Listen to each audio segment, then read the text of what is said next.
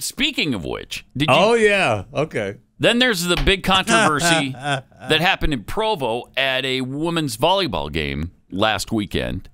BYU hosted a tournament, which they won. They crushed everybody they played. But they played Duke at one point, and supposedly there was an issue with somebody in the audience, somebody in the crowd, yelling racial slurs at one of the Duke players every time she served. Yeah, it was Rachel Richardson, yes. Okay, so there's 5,500 people at this volleyball game, and one person is screaming racial slurs, and nobody does anything. Right. It doesn't add up to me. First of all, that I can't even fathom that happening at BYU. Not in today's world.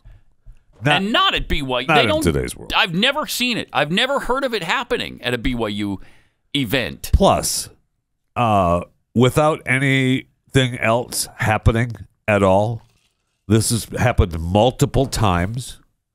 What has? Their claim? Yes. Oh, you're kidding.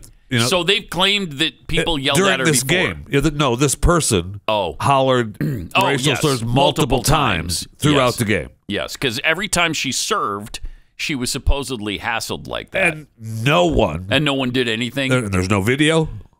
There's no audio. I mean, well, what are you going to take video with? I mean, it's so hard to get video nowadays. Are you going to carry the big cameras around? No, nobody's doing that. And were the games televised at all? Because there was a tournament, right? There was a tournament for women's volleyball. Yes, if I'm not mistaken. And women's volleyball is very big at BYU. They don't cover that. No, they don't cover that. They don't record athletic events. And certainly nobody took a phone where you could. I mean, phones are for calling people and talking to them. They're not recording devices.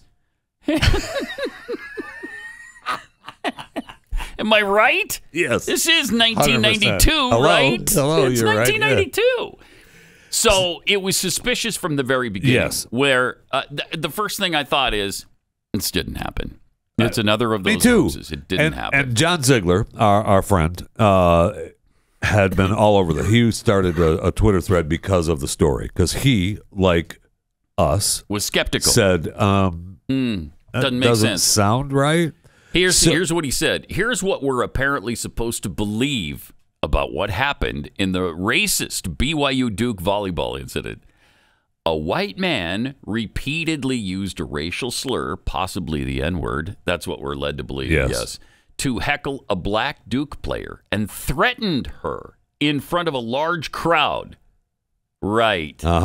So they threatened her by saying, "I'll see you at the bus," or something to that effect. Watch yourself. Yeah, watch your back as you go to the bus.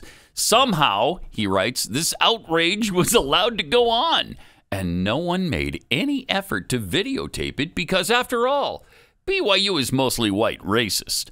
So this is what is expected. Yes.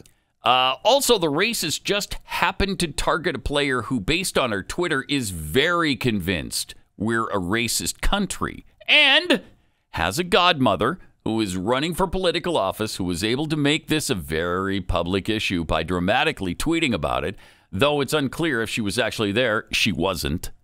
But oddly, both of them seem to be perfectly fine with the racist somehow not yet being publicly outed or shamed, even though they and the whole Duke team apparently would have no problem identifying them. Of course, the white kids at BYU are all protecting the racist.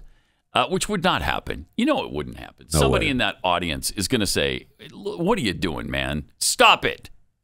And security, which was there, would have ushered them out. Yes. BYU has bent over backwards to condemn what happened, but without any real details of the matter. I hope this answers any questions you have about this horrible incident, which has absolutely zero red flags and all makes perfect sense. Which is why the always reliable news sport media are running hard with this narrative, confident that nothing could possibly be wrong with it. Right. And it didn't happen.